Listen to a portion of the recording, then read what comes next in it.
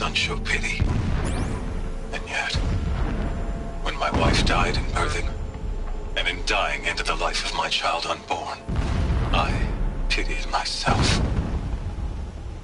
My lord sensed this, but instead of casting me down for weakness, he cast upon me a radiant beam of honor. He ordered my kin buried in the sacred caves reserved for royals and heroes. Unimaginable. Never again would I doubt that I am the chosen of the sun. Never again would pity find a place in me. Not for myself or another. A mural of Meridian in the spire.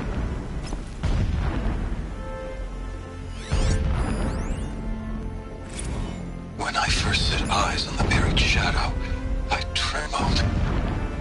Was I not the chosen of the sun?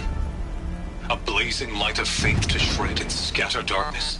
Was it not my place to destroy this devil? But High Priest Bahavas instructed me in the prophecy, and set right my frame of mind. The murder of the true Sun King broke the cosmic cycle short of completion. The whole world cast into darkness, doomed. To resume and turn the wheel of time would require more than sun and faith. All forces must combine, all halves of nature join to one cause. Shadow to sun, night to day. Even a buried shadow wants the wheel to turn, for without a sun in the sky, there can be no shadow.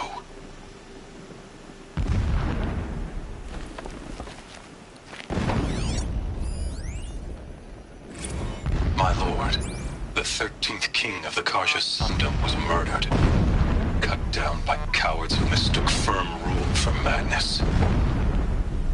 Ever the strong are beset upon by the weak. So he said, as the traitors launched their assault. As their cannons forged by Oseram filth toppled the battlements and burst the gates.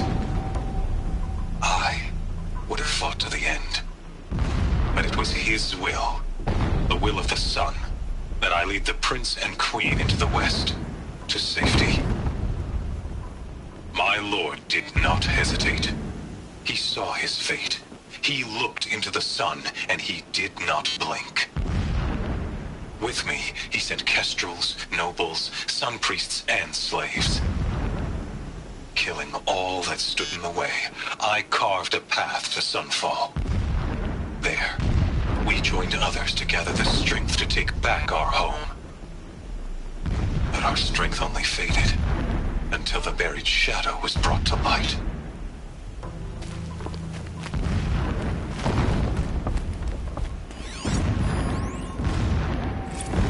So long as King Itamen languishes at sunfall, coddled by his mother, he will never learn the true lessons of the sun.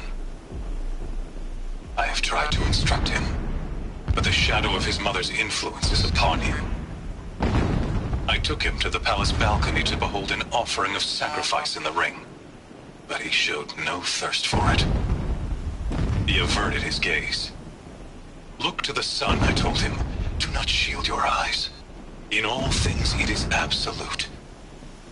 One day, it nurtures life, and the next, scorches life away. It burns the skin of champions and wretches alike. Never does the sun show pity. That is the example a Sun King must follow. The example of your father.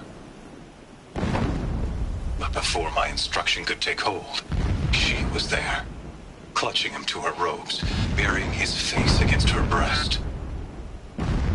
How is a king to rule when he cannot even see? This armor. There's only one man big enough to wear this. Helis.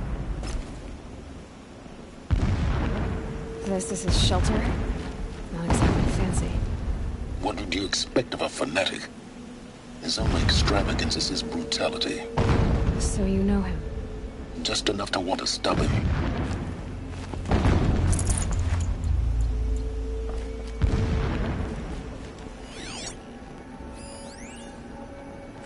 Every morning, I wake to the same nightmare. The same reality. Holy Meridian in the hands of profligates. Debased.